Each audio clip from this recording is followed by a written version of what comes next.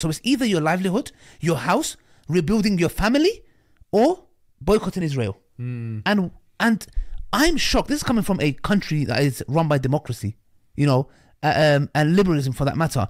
And for the fact that they're doing this, bro, I mean, what does that show you? Because to me, I'll be honest, it just shows me how weak and fragile Israel is.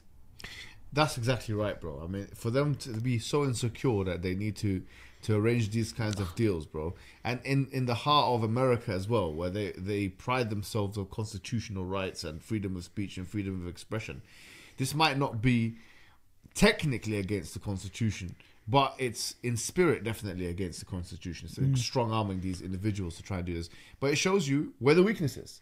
They're exposing where the weakness is. And for us as activists or people that are trying to push this kind of